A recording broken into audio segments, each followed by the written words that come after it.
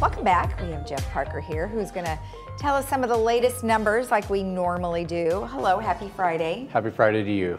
And yeah, I mean, we've been doing this pretty much every Monday and Friday, and we will continue to do so until maybe we don't have any more numbers to talk about. Well, Wouldn't that be nice? That would really be nice. And obviously, we're progressing in the vaccine coming out, although obviously very slow, and now they got to prioritize what groups. And as I mentioned last time, we've been in contact with the Orange County task force on vaccines to say, hey, the village is an important place. It's a high-risk place. Most of our residents are 65 and more, so we believe we should be a high priority in that, category 1B, as I used to call it, right after the medical people and doctors and nurses and hospitals and that kind of thing. So we're tracing that down. We keep running that down, talking to our state legislative people. So we're keeping our fingers crossed that they've heard our message. We're even trying to see if we can get on the task force and be a member of that task force, and that would be just more voice towards that. So that looking at that vaccine coming out at the very first stages, this end of this month, and then into January and February. So yeah, we'll still be on TV Monday and Friday talking about that. I'm sure probably more than numbers, hopefully. Yes, well, that will be great. And as soon as we get more information about distribution, where you can have the vaccine, maybe how it, how it makes you feel, those types of things, because there was some discussion about it, about having allergic reactions, but again, that remains to be seen from the majority of the population to see how they react to it. Exactly. That would be a great segue into that when we can do it. Yep, absolutely. So going to the numbers, as you can see up there, we're still pretty high in the COVID positive cases. We're at 1,500. The other day we were at 2,000, so we're way up compared to what we were a couple of months ago. But again, 22,000 tests. So a lot of tests are being done out there. We'll talk about tests in a minute. Unfortunately, 7 additional deaths reported as of yesterday. And those 6 of those residents are just in normal residential neighborhoods, and 1 in a skilled nursing facility. So it's showing that it's impacting everywhere here. So be careful. Probably the big one, though, that we kind of keep going back to is look at the hospitalization rate. It's in the ICU. We're over now over 1,000 hospital beds, people being hospitalized. That's a very big number, and that's of course why we have dropped below that 15% for, unfortunately, Southern California. And ICU cases being at 257. Those are pretty much our highest numbers that we've seen, and they continue to rise. So the risk is, do we get to a point where we're in not just in Orange County, but in all of Southern California, going to run out of beds and having to transition to using other hospital beds for just COVID issues? Well, Santa Ana is experiencing an awful lot of numbers, high numbers, and it's people who are going into the hospitals. And something that I read today in the paper is that they are having to divert some ambulances. So if you have just a regular ER issue, you are now being diverted. And that is what I think the majority of the concern was, is that one hospital gets totally inundated, and then you're going to transport them to, Tustin or wherever, and it's just going to start spreading wider and wider, right? And that transport is the key to it, because just as you said, you don't want to have to be in an ambulance and go 30 minutes to get to a hospital that can take care of you. You want to go to that local hospital. It's an emergency. That's what it's for, right? Exactly. And so, yeah, if that one hospital is full and we got to take you to another one, that's why this is so critical in trying to get those numbers back up.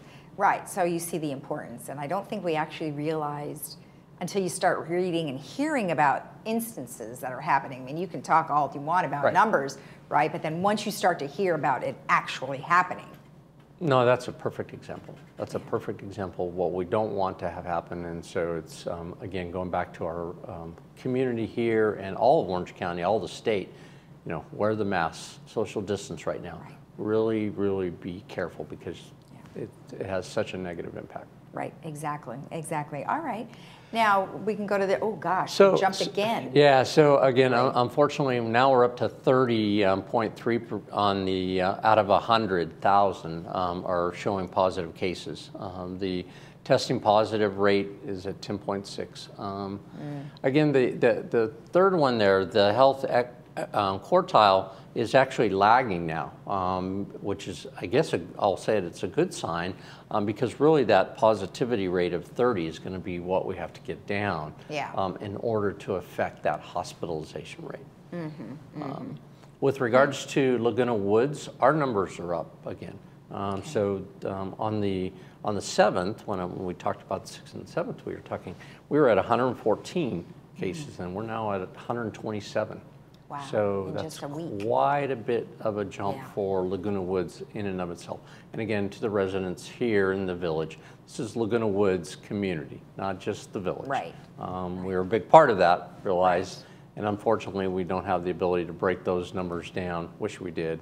Our death, the good news on that is that stayed stable, hasn't changed since we talked last time, which was 11 deaths have occurred in the community of Laguna Woods. But that hasn't changed, so that's a good number. Okay, well that is keeping it low, thank goodness.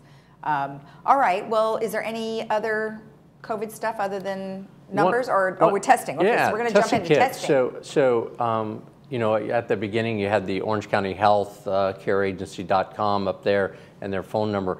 One of the things that they've now come up with is there is a testing kit that you can call them up. It is a saliva testing kit. Okay. And with that saliva testing kit, you can call up, you can get it. If you call them up and ask for one, they're giving it to every resident. Again, I think the importance is do you feel like you need to get tested? I wouldn't necessarily recommend it for anybody just to go get tested because they're going to overload the system probably. Right. But if you are having any symptoms, you're feeling uncomfortable about going out to one of the testing sites, then you can get a home care test from OC Health that gets delivered basically the next day to you. That's great. And it takes about 3 to 5 days to get the results. Okay. And it is a saliva test, so it's not one in which it's swabbed through your nose or anything like that. So the accuracy is something that they're still trying to deal with, and I want to make sure our residents understand that. But it is another option, and it is something that you can take. And if it's that big a concern to you, I'd highly recommend that you go ahead and get one.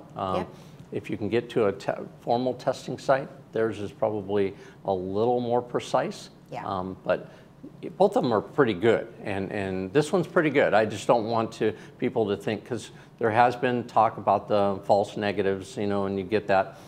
But if you're concerned and you're staying at home and you don't want to leave, this is a great opportunity to get it sent to you directly to your house, and you can send it back. Yeah, and one thing that you definitely want to do is follow directions, because there are some specifics regarding the at-home saliva test. Right. So you really do have to follow the directions, because pretty much anything can alter those results if you don't follow directions. Just like anything else, you know, you want to make sure you follow those. And we were talking before we came on, it's if anybody's ever done Ancestry.com or 23andMe, it's very similar kind of style. And so you said it precisely, is that if you have to put the right amount of saliva in, you have to do it, follow the instructions pretty detailed to make sure it's accurate. Right.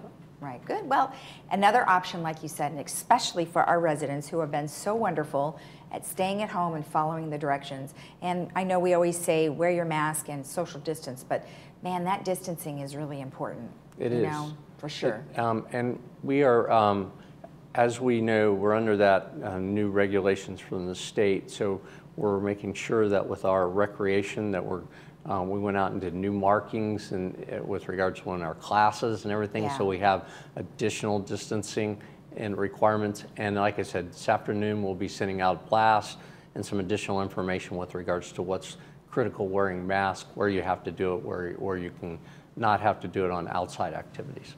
Perfect. Well, we appreciate the information. Have a great weekend. You too. See you on Monday. See you on Monday. And if you want more information about the saliva test, at-home saliva, you can call the Orange County Health Hotline at 800-564-8448, or you can go to ochealthinfo.com/COVID test. We'll be right back after this with Sue Margolis. Stay tuned.